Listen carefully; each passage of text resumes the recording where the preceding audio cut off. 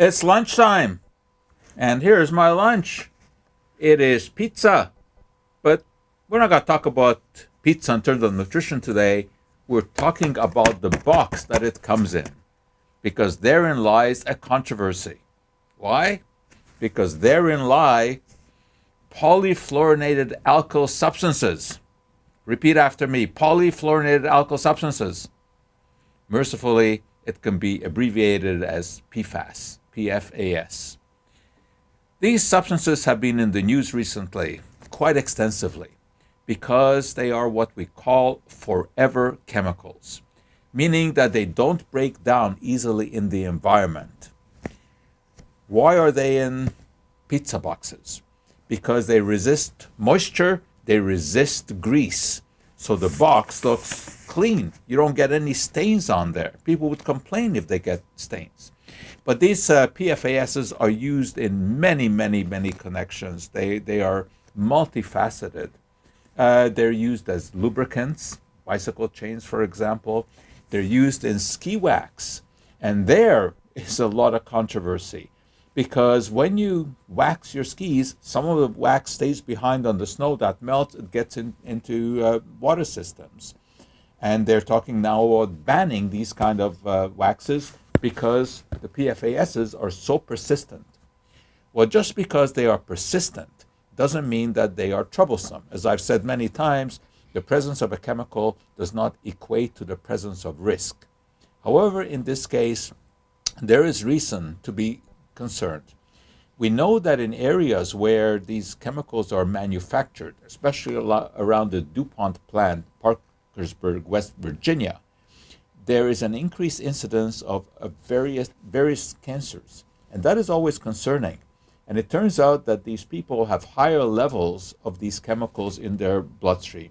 So there's a great movement now to reduce, or in many cases eliminate them from our environment because of their persistence. Now, why are they so persistent? The reason is that the carbon-fluorine bond, this is a representation, partial representation of these polyfluorinated molecules. The carbon-fluorine bond is extremely strong, and it doesn't get broken down. It even doesn't get broken down by microbes in the soil. So this is why these are the forever chemicals. Whereas normal hydrocarbon molecules, where the carbon is linked to a hydrogen, these get degraded very easily. The carbon-hydrogen bond can be readily broken, whereas the carbon-fluorine bond is very, very strong. Now, where else is there a concern about this? You probably have heard issues raised about frying pans that are coated with Teflon, which is a non-stick substance, and it is a polyfluorinated one. It is polyfluorinated tetraethylene. That's what that is. Now, I don't think that there's any concern about cooking in these. The concern is manufacturing processes, because it is during the manufacturing of Teflon, not the finished product, that there's a possibility of releasing some of these fluorinated compounds into the environment.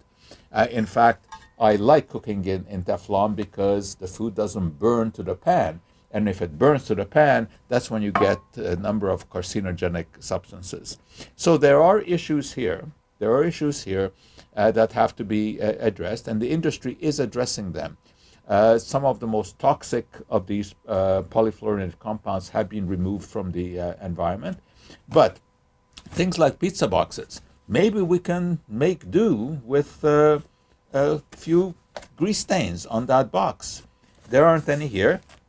Now, what about the pizza? Well, I think it's a great lunch.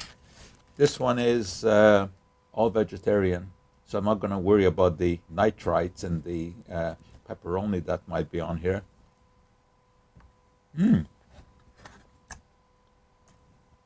Good stuff.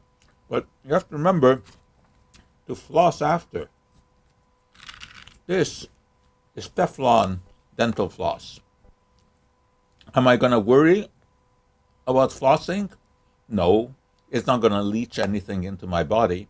But there is concern about where it is manufactured, because it is manufactured in large amounts, and there can be some leaching out.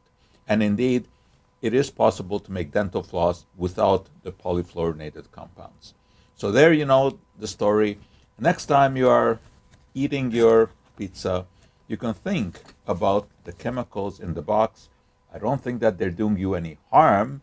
I'm not getting any in the pizza, but in the manufacturing process, there are substances that are released into the environment, and we can do without those. That's a good pizza.